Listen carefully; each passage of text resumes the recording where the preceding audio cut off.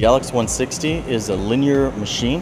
What that allows us to do is to obtain speeds of 90 meters, X, Y, and Z. Also the 46,000 RPM spindle. That is standard. Optional is an HSK 40 spindle, which I highly recommend. Even though we are obtaining unbelievable speeds on this machine, it is designed to run lights out, 72 hours.